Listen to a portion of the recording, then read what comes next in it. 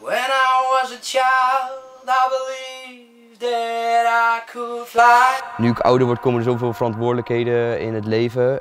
En vroeger had ik dat helemaal niet. No need to slow down. Hoe ouder je wordt, hoe meer je daalt en hoe meer je op de grond komt, zeg maar. Ik vind dat moeilijk. From who I was to who I am and how I should be. Voor mij is topsport echt een hele andere wereld. En ik weet gewoon niet hoe ik me voort moet gaan brengen zonder turnen.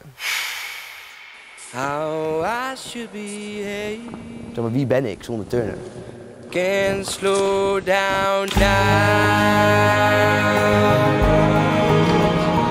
Oh, gek joh. Wat de bedoeling van deze docu is alleen maar proberen nog dichter bij hem te komen en nog meer zijn binnenkant te laten zien dan alleen maar hoe goed hij wel niet kan turnen. Dit gaat veel verder. Met jouw ideeën, met jouw teksten, met jouw levenservaring, alles in één liedje te stoppen.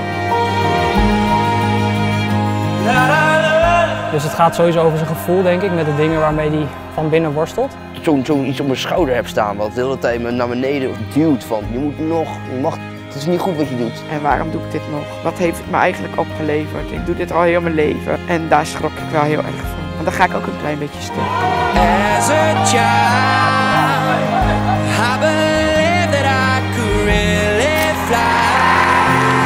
Gewoon dat breekbare wat bij hem nu echt gewoon zichtbaar is en wat altijd onzichtbaar is geweest. Omdat hij toch wel werd geframed, denk ik, op een of andere manier. Maar ook om zichzelf, dat hij gewoon zichzelf niet durft te tonen zoals het echt is. Eigen identiteit ontdekt van wie ben ik en ben ik daar oké mee. Dat er soms zo'n druk op je staat dat je af en toe gewoon niet meer weet wie je bent. In the sky.